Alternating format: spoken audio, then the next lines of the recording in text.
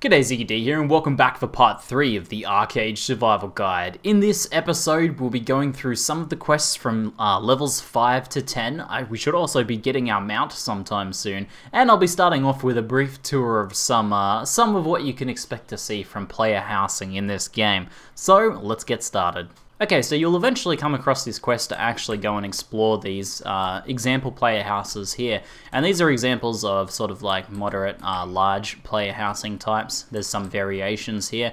There's both East and Western style player housing that you can get, and the Eastern style housing, as you'd imagine, is very different in look. Like these are your more European style houses, while your Eastern style houses reflect that of real world Eastern style housing. There's even a third type of thatched farm housing, which is basically like a smaller, very simple stone house that has a lot of farm space around it, because each of these player homes has plantable space around them, so you can plant trees and plants and things like that, which we'll encounter later when we get into farming. But houses serve a lot of different purposes in game. Now, if you want your house in game, what the whole point of this tour is to sort of show you what you can actually get out of player housing. If you actually want to get your own player house, you have to do trade runs to generate Guilder Stars, which is a specialized currency, which is spent to buy the house plan. Then you need to get various things together like stone, wood, and iron, large amounts of it. It is a pretty big investment. Me and Amy on our previous accounts just built our thatched farmhouse together, which was a very big undertaking, but very cool to have it up. And it is a big undertaking to do these sorts of things. So you accrue Guilder Stars currently only really through trade runs. There are some other ways to get them, but that's the primary way you'll be generating those Guilder Stars, though this sort of thing could change at launch if they change around the Nui's tiers and things like that. Now, the second thing you need to be able to take advantage of player housing in ArcheAge is you need to be a Patreon supporter. You need to be a patron, basically. So that means having the optional subscription. And this is pretty much one of the main benefits of being a subscriber in ArcheAge, is the ability to own land. Without being a subscriber, you can't own land. Now, you do still need to pay taxes, so once you have put down, purchased the land for your house and built your house, you still do need to pay weekly gold taxes to, I guess, some sort of arbitrary government, your faction government, and in addition to that, paying your subscription as well. Now, the reason for that is they don't want to allow people to make multiple free accounts and to buy up all the land, so essentially limiting it to subscriber only is the way of getting around that. Now, why would you want player housing, in addition to just being a cool place to hang out, and actually an actual thing in the world? Like, if we go down to some of the areas that can have player housing, like, that might only be scarecrow farming here. We can see these plots are zoned for any type of house or field. So in this area will be a bunch of player houses. Now, that's cool, you know, these aren't instances. Anyone can access them if you open the doors and allow them to enter your house. You can lock your doors to prevent people from entering your house, and you can even list people as your family members, which can enter and leave and use the things in your house as they desire. Now, things like windows and stuff are fully operable, doors and all that sort of stuff's pretty rad, but the actual advantages of owning a house are extra farm space, so you can farm around the house, and with the thatched farmhouse, you get a lot of extra space around it. But you also are able to put in things like these regal crafting benches just here, which are better versions of these. And I believe some things can only be crafted with the regal version, so this gives you extra access to some of those. Now, on top of the regal crafting benches and things like that, you can have storage. So you can get, I think, up to 2 chests. And these are in addition to your normal warehouse storage. So it gives you additional storage space. And what's cool about this is you can actually allow your family members to access these chests. So, for example, Amy put her chest in her thatched farmhouse, which we basically now dump all of our basic resources into. Like, we'll dump our iron and stuff like that into there. And then if either one of us needs it, we can simply pull it out and use it. In addition to that, you can also get these beds just here. These are guest beds, but you get normal beds that you can put in your house that you can sleep in, which will allow you to regenerate labor points. You can do this once per day at a faster rate. So if you're doing a lot of mining or farming or crafting or something like that, you want to get some labor points back, you can lay down in your bed for 10 minutes AFK and then come back to higher labor point regeneration. So it is pretty rad. There are some nice benefits to that, and that is one of the main draws to being a subscriber in ArcheAge. Now, as a little sneaky tip, you can actually take advantage of the Regal crafting benches. Now, this may be removed in launch. I've heard musings of that. But as it currently stands in alpha, you can simply come to these houses and use the Regal crafting benches instead of having to build your own house and use those. So I'm not sure if this is something that will change in the future or not.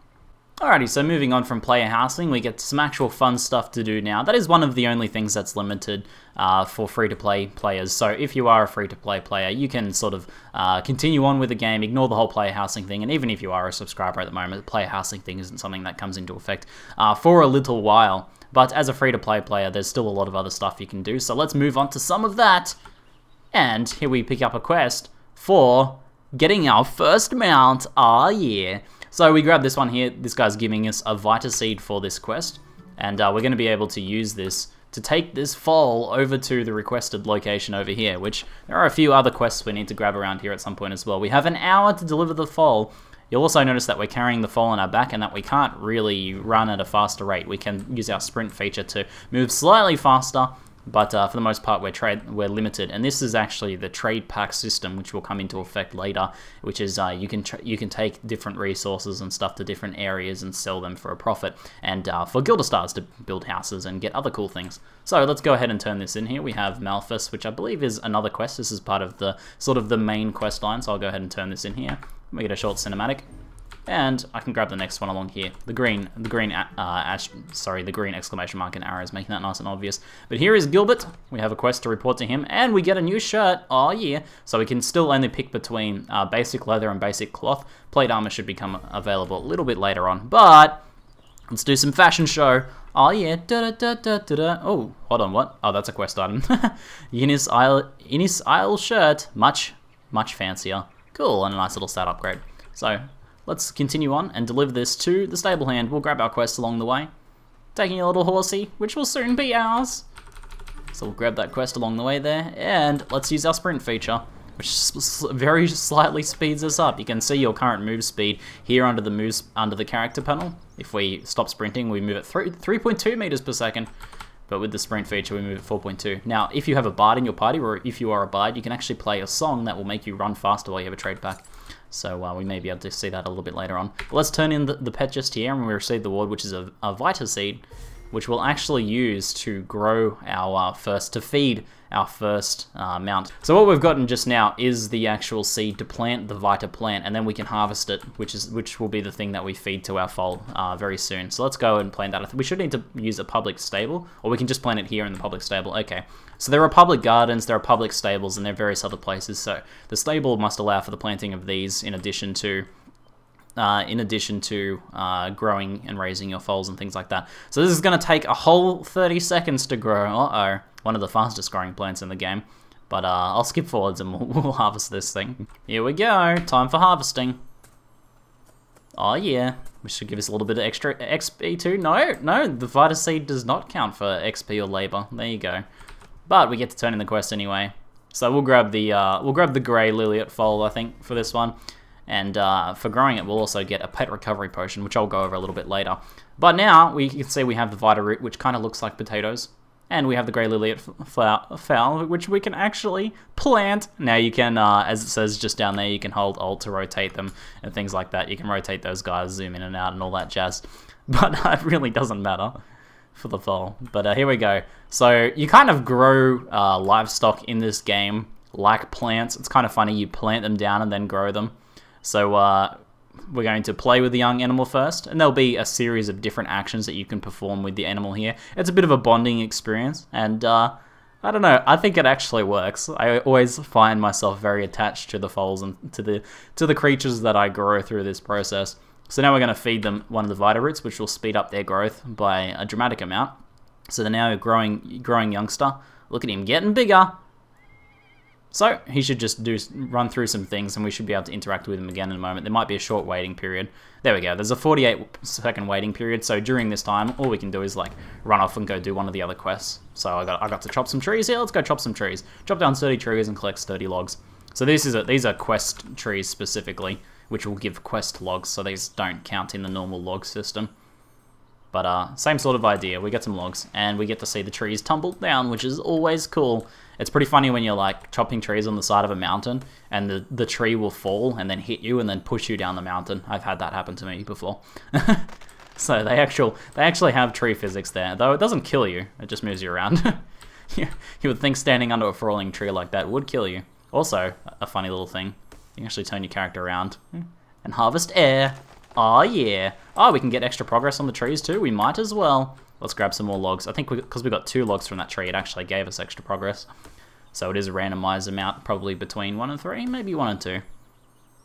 Usually it's between like 3 and 10 or something like that for normal trees. Alright, looks like we've overachieved now, so we'll go turn this in, and our horsey should be ready for the next section of growth as well. We'll probably have to give him a bath or something like that. So what do we get? We get a cloth belt. I'll be continuing to grab the full cloth set because there are actually set bonuses. Oh, we also leveled up. Firstly though, I will equip the cloth belt. As you can see here, this one gives us just some more basic stats, but as we build up the cloth set, and when we have a full cloth set, we get additional bonuses. So now we have a partial cloth set, we get reduced cast time by 4% and casting delay when hit by minus 50%. We'll actually get another bonus when we build a full cloth set, which includes braces and a helmet. I think that's all that's required. Jewelry doesn't count, and the cloak doesn't count. Those are extra items. But now we can open our skill set, and are we ready to grab anything else yet? Oh, not quite, not quite. I don't think any of these other ones are particularly ready for our build just yet. The next one we'll probably want is Occultism Hellspear or Insulating Lens. So what I might just do for now is just grab something like Freezing Arrow, and I'll just use that for a while. We can always respec our build a little bit later on. So I'll go ahead and drag this down and chuck this on something like, I'll just chuck it on E for now, and we'll change that out a little bit later on. Alright, let's go check out our horsey. Should be ready. What should we name our horse though? We have to think about this. Where is this our one, or is that someone else's? Oh, here's ours. ziggyD's foal. We've got to give him some water. Oh, we need to get some water first. Uh-oh. Alright, so there should be a well somewhere around here in town.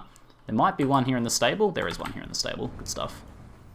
You'll see that these wells just here will be in any sort of farming areas. Like, there'll often be little farming hubs, which are usually near farm locations. We can actually grab a whole bunch of water now, which will be, we can just carry around with us indefinitely until we want to use it on plants and things like that. And usually you'll use water to speed up the growth of plants. It'll cut like a percentage of the time of the growth time off the plants by watering them. And it costs a bit of labor, gives you a little bit of XP, but it's pretty nice, especially when you're growing longer growth plants. The water cuts down a nice amount of time there. So we'll just take, we only need 1 water for the horsey here though. So we'll give him the water. There you go, bro. Have some water. Apparently we're giving him a little potion of water. There we go. And he looks like he's all stinky at the moment, so we better wash him. Aww. Hey, we got 1 labor point. We used 1 labor point to wash him there and gain some XP for washing our horsey. He's so happy. What a little boss. Alright, have we got another growth time now? There should be another growth time, I imagine.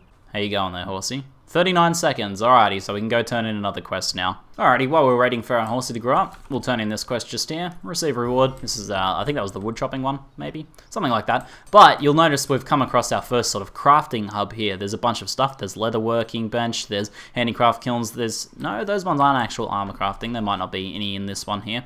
But we've got an anvil, we've got... there should be a smelting thing over here. Yeah, there's a mixture of things. There's a stonemason workbench. So whenever we come across these, if we have extra materials in our backpack, or if we, you know, aren't in a rush to get somewhere, we might as well process some of our stuff here. So we can click on, for example, the stonemason workbench. Click on stone, go to stone bricks.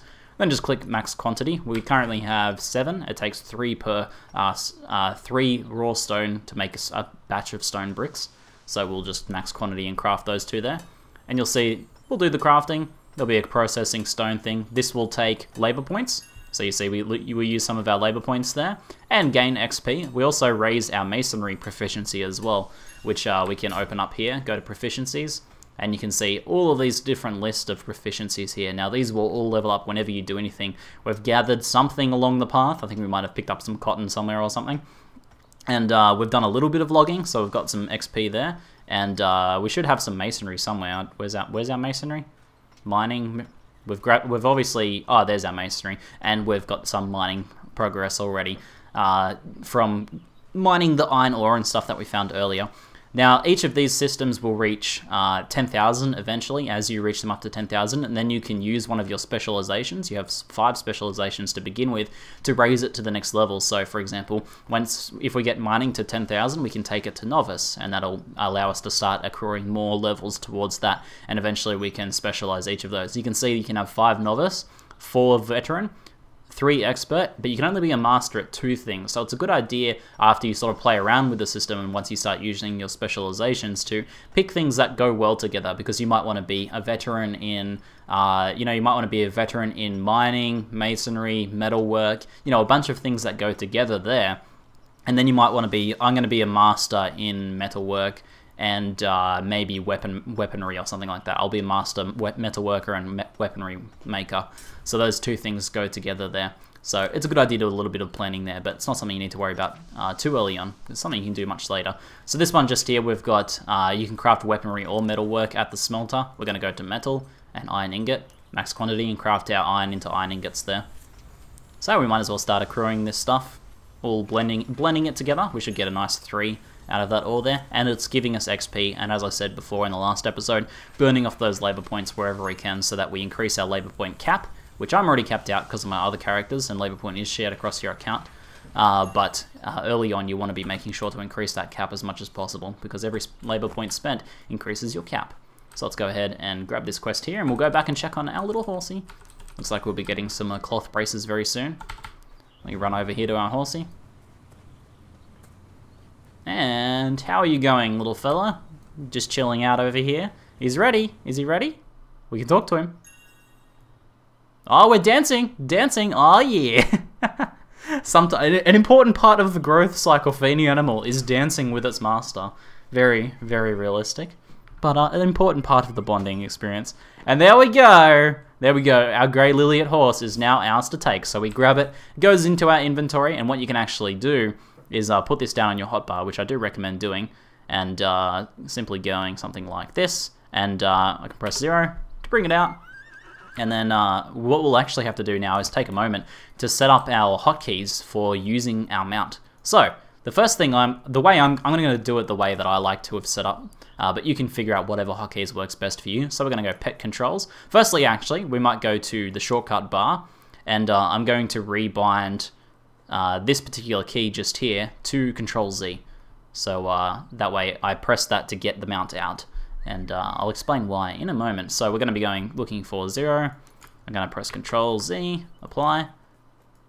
I don't know why I shouldn't have to restart the game for Control Z. It must be talking about something else. All right, then we can go pet control, and we want mount, dismount, pet, and I'm gonna bind that to Z myself. Now this doesn't override anything else important, so what I can do now is Control Z to put him away, Control Z to get him out, and then I can just press Z to actually mount him up. So this is a basic, this is the basic mount for this race. Each race has a different basic mount. So you may get an elk if you're playing as the elfish race. You'll get a leomorph if you're playing as the Hiranians, and you'll get some form of tiger creature. I can't remember of the name of if you're playing the Furin race. Now this horse, although it looks similar to another type of horse, there is actually another horse that you can buy that is faster than this one and can later be upgraded through a quest into a faster version of that horse, which we'll grab that later because it's a good idea to grab those as soon as possible and to use those instead. But these guys are still pretty cool, and you'll see some pretty cool stuff just here. If we select the horse, we can go and rename it. So we can call this Horsey D. There we go, Horsey D. We've renamed it Horsey D. If you guys have a good name to suggest, please feel free to leave it in the comments, and I can rename it. You can rename it again. But you can also click here and see the horse's inventory, so the horse's equips, and its actual stats and XP and level and all of that. Now horses and all mounts will gain XP from just simply riding them around, so ride them at every opportunity you have, and you'll notice we'll be riding it a lot from now on. And they also gain XP when you kill mobs while they are out, so it's a good idea to simply leave them out. Do keep in mind though that they sometimes will draw aggro and will get attacked by things, so keep an eye on them, I guess, and if they are starting to get attacked, simply put them away. We'll save them from getting killed, because if they do get killed, you'll need to use the potion that we're just about to get here, which these are not super cheap. Pet Jewel Recovery Potion will heal the pet from 0. Now, if the pet gets killed, you can revive it, but it will be at like half speed and things like that until you actually use a potion or go to a stable hand. So if you don't want to use one of those potions, you can travel to a stable hand, talk to the stable hand, and you'll be able to pay a small amount of silver to restore your pet. So try to avoid your pet getting killed though. But do keep it out as much as you can so it levels up, because all of the pets get more powerful as they level up. They can wear higher level gear, and maybe we can even buy some basic gear, some basic starter gear for our horsey now. We might as well. Let me see if anything's available at this level. I usually wait until high level, but we can use the store there by pressing G or by clicking on that icon. We can also buy a Yatta calf, which is another type of mount, but we don't have 5 gold at the moment, so it's something we can do later. Now we can buy some shabby gear, which is available from pet level 1, so we should be able to use that. The next tier is pet level, it should be pet level 10. Yeah, there's some pet level 10 stuff in here somewhere. There you go, pet level 10 for the light mounts. But we'll grab some shabby gear now. We should have more than enough cash for this. Shabby pet helmet and shabby pet leg guards, which increases its move speed. This is the primary one you want to get, but the other stuff is still nice to have. So I'll go ahead and purchase that stuff. Then we can open our pet info panel here and just simply right click all this stuff to equip it up, and look at it, it's ready for battle. Oh yes, so good. It has the armored helmet, the saddle, and most importantly, the go fast leggings. So it goes slightly faster now. 5% is not a small amount. It's not something to scoff at. So, looking very good now, looking very good. So, riding through, you'll notice that we're moving into an area now with a bunch of player housing, so I'll take you through a little tour of here. Here's an Eastern style house. As you can see, they're pretty simple. This person's left their door open, so we'll just ride our horse up into their house. You can see they've got a couple of storage chests and a bunch of other stuff around their house there. They've planted some crops that it look like they're ready to harvest. There's a bunch of different player housing. This is an entire farming area just here, so you'll see a bunch of people's small scarecrow farms, which we'll get our scarecrow farm pretty soon. And all of these things have been planted here. But let's go back to the road. We can check that out later. And what we're actually going to use is the run ability just here. It would be a very good idea for us to bind this to a key of some description. So I might go ahead and bind this to X, I think would probably be a good idea. So let me go ahead into pet controls again. And we should have pet skill 1 can go on X. And this one here is a sprint, so it makes the horse run faster. It has a 30-second cooldown, but it gives a nice boost of move speed, so it's good to use that whenever you can. You don't actually need to dismount to grab quests and things like that, so we can simply press F from here and skip through the quest text. And there we go. We actually have a one here. Help finish the newlywed's house. Uh-oh. So we have been given another trade pack. The horsey cannot handle the burden of the trade pack. You'll see later on that there is a specific mount designed for carrying you and trade packs faster, and that is the donkey, which we will eventually get our donkey in this series, but not quite yet. So these newlyweds are building their house there. Let's run over and help them build their house to finish this quest. Oh yeah, there we go. Build the house. So again, giving you a little taste of what it would be like to build your house a little bit later on. There are multiple series of bringing these packs of woods and iron and stuff like that over to your house. The fun thing is if you actually do this in a higher level zone, like for example, if I go to map just here, my other character has their housing in this zone just here. And the Windscale Savannah is a dangerous zone. Like, people can PvP in there. You can be killed by your same faction or by the enemy faction. So we had to be very careful taking trade packs from the central hub, which is up in this area, over to our house over here. So had to do that very carefully. There are peace times that you can do that in though, which allows you to sort of do those without too much hassle. So we don't need any of these. I'm just going to grab an axe since it's not too helpful for us. And we grab another quest just here. And we'll mount up on our horsey, because we always want to make sure that we're using our horsey as much as possible. And continue on to the next quest. Alrighty, dismounting up. And we'll leave our horse out so he gains XP. We engage with my new freezing arrow spell just there. Still pretty basic stuff, but as we level up, we'll grab some of our more AoE skills. We're only a couple levels from starting to get some of our AoE skills, but in terms of farming, this build really comes into its own. Around level 15 to 20 is when it starts getting really good. But the good news is all of the fighting and questing below that point is really quite simple and easy. So while I'm fighting these guys, I'll take the opportunity to talk a little bit about the questing slash free roam leveling process. In ArcheAge, you can level 1 to 50 however you want. You can farm, you can mine, you can craft gear, you can quest, you can do pretty much whatever you like. You can even just steal stuff from other people if that's how you want to level. So, with that in mind, why are we doing questing now? Well, I think questing from 1 to 20-ish, or maybe even 1 to 30, is a good idea, especially for a new player. Going 1 through 20 especially will introduce you to a lot of basic game concepts. You've seen that we've already gotten our first mount from the quests, so that sort of thing will continue to happen. And the quests eventually lead into these other types of quests that introduce you to the different styles of crafting and farming and things like that. And indeed you get your first scarecrow plot, which is your first protected land farming zone, from the questing system, and you get your larger one later from questing. So I think it is a good idea to quest at least to 30. And you can continue to quest to 50 if you like, and you can always mix it up a bit. Like, for example, while doing 1 to 30, we're going to be crafting wherever we can, we're going to be mining and harvesting, whatever we can as we go. So it's a good idea to mix it up, though it is a good idea to follow the questing system, at least for the first, 20, 30 levels. So we can actually click on our pet inventory just here, and you can see they've already gained 79% of their current level, so they'll be level 6 pretty soon, and they're gaining a lot of XP. You can see your pet gained 138 XP, I gained 121 XP. They're actually getting more XP from killing these mobs just here than I am. Maybe, I don't know why that is, that's unusual. But no biggie, they'll continue to level up as we do, and you'll see that there's extra abilities here that they can unlock as they level, in addition to just getting more base stats. So it's a good idea to have them out as much as possible. Get used to having your mount out with you.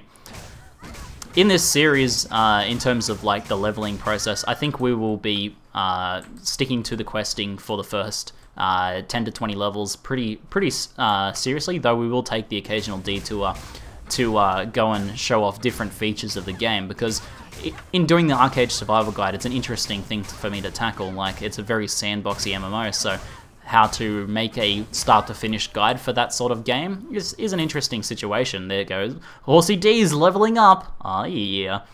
So I think I will be mixing up a bit between taking you guys through the questing and things like that, but also doing little detours and showing some of the other systems. And as we get a little bit higher level, we'll be taking more and more detours and then sort of just going over each of the different game elements in different episodes. So it should be interesting, but as always, leave your feedback in the comments below on how you'd like to see the series continue, and what you think might be the best approach to covering a sandbox MMO like this. It's something new for me, and this will be an iterative process, something that grows and matures over time.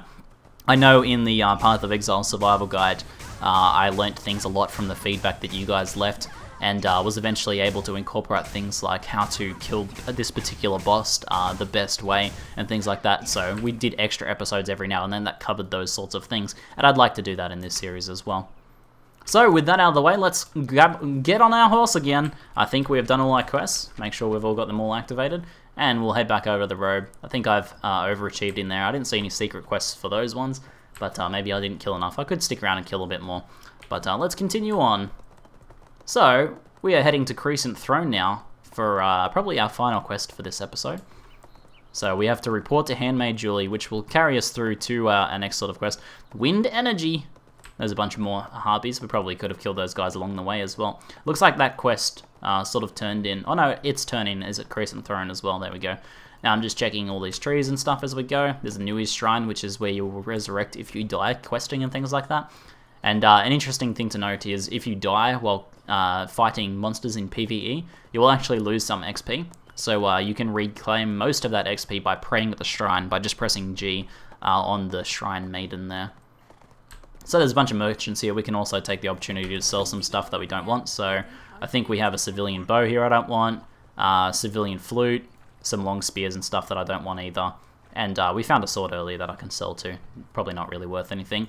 The staff, and I'll sell those for now. We won't sell the pet jewel recovery potion especially, because that is actually very handy to have, and they're actually pretty valuable.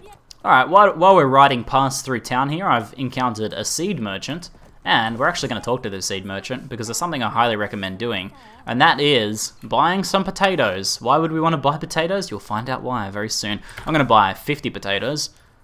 It might seem like we're breaking the bank spending a bunch of our silver at the moment, but it's always good having potatoes on hand. Trust me on this one. I'll show you guys why very soon. But do buy some potatoes when you have the opportunity. It's possible that this will change in the future, but I actually don't think so. So I'll show you guys some potato grinding pretty soon. But let's first go turn in these quests, because we can't actually do anything with potatoes here. Because as you'll notice, the ground is cobblestone in this particular city. Uh-oh. Can we jump it? Oh, we can! What a boss horse! Jumping it. Oh, we have Mirage Isle Auctioneer just here. This is the auction house. and the Mirage Isle portal. Now that we're getting into the city, we're starting to encounter more of these different interesting things. The Mirage Isle is where you go to spend your Gilder Stars you acquire from trading, but also to spend some of your Nui's tiers and other things as well. So we will be going there in a later episode, but not so much now. But we can browse through the houses and stuff when we do go there in a later episode, as well as different. You can get like different costumes. You can get some mounts and gliders there. We will be going there later to get a better version of our horse mount as soon as we're able to afford that, which is not just yet. So we'll go turn in this quest just here. Riding the horse into the palace like a boss.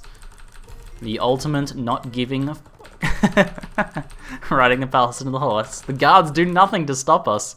But there's some cloth armor braces there. We're only missing the helmet now, I think, before we get a full cloth set. I didn't sell my civilian pants either. But are there any other quests to grab here in the palace? No, I think not. I think we're all done for now. So I'll head down to the dock now, the port, which is a bit of a hub for trading. Some of the trading quests later in the game end up at this hub, and it's also a pretty common spot for piracy too, for people standing there trying to steal other people's trade packs. We may see some of that when we get down there. Alrighty, here we are down at the dock. We can see someone's actually building their harpoon clipper out there, it looks like. One of the fastest speedboats in the game. And who is it? Electric Mexican. Harpoon Clipper Dry Dock, 100%. He's almost ready to go. We might even see that drop into the water here. There we go, another Nui's tier, which later on we'll be using to buy our upgraded mount. Though, as I said, the whole Nui's tier thing may change later, if they decide to replace Nui's tier with something like Gilder Stars or another currency, or who knows what they're going to do with it yet. But I have heard that they might be changing it. So people like to hang out here because this just over here is a Gilder Star trader, a Gold Star trader as well. If you're carrying a trade pack, you can turn that into the Gilder Star or the Gold Star trader just there, and essentially gain profit for your trade run. So people will take, for example, a very common trade run is to take bananas from Mahadevi here across the ocean and turn it in at this port we are now. So what people will like to do is hang out on the ports or hang out in the water towards there. That looks like there's actually a trade ship coming in at the moment, maybe? Yes, it looks like, and he's about to be attacked. Someone's pushing out to attack him. Oh, it doesn't actually look like he has a trade pack on, so he's not actually going to lose anything, but so hostile, so hostile. But yeah, people will like to hang out on the ocean there and ambush people, so it's a very dangerous run, which is a shame because it's also one of the ones you'll be doing first as a beginner. But looks like the guy got killed. Hopefully they don't decide to destroy his boat. It's getting action-packed here on the port, and it is often a center for action and pirates and all sorts of nasty business. But to finish up the episode, I will be, as promised, sharing with you guys. First we get to choose a Souls Raid robot. No, we'll do that in the next episode. We'll save that for the next episode. But first, as promised, I will be showing you guys why we bought the potatoes. Let's head over here somewhere. Find a nice grassy hidden location to do our dirty potato business. Alright. So we're going to go here. We should, I actually like to create a plants tab. So what I'll do is I'll go plants, and then I'll select this icon, and we'll go like, where are the ones we want? We want plants. There should just be seeds as well, or maybe plants is the one that only comes under. No, this works, okay. So now we're going to right click our potato, we're going to plant our potato, and then what we're going to do is we're going to start digging our potato with the G button, then we're going to plant another potato. Now why the hell are we doing this? Why are we planting potatoes and digging them up instantly? And this is the best way to do it. Plant another potato while you're digging the other potato. Maximum potato efficiency. As you'll see, we are spending our labor points and gaining XP. Potatoes are the cheapest thing you can buy and do this with, and it is a waste. You lose the seeds. So you do spend a little bit of money, but essentially this is a way of converting money into labor point expenditure and XP. So if you are having trouble finding enough things to burn off your labor points and you want to burn off a bunch of labor points before you finish for the night, for example. Oops, I've pressed the wrong button. Oh man, there we go. All right, let's plant some more potatoes. So if you want to burn off a bunch of labor points before you go to sleep for the night, for example, it's because they will regenerate overnight, then you may want to do some potato grinding. Which this is known as potato grinding, essentially planting and digging up potatoes. And you can do this if you like. You don't have to. It's not exactly exciting gameplay, But it is a method by which you can spend some of your labor points and level up. And we'll grab a quick level here. We're almost about to level up. The actual XP you get for harvesting potatoes scales with your level too. So you can do this all the way through to 50 just to burn off excess labor points whenever you have them. Looks like we should be getting level. There we go. We've upgraded Mana Force and Freezing Arrow. I've gotten more powerful. Very nice stuff.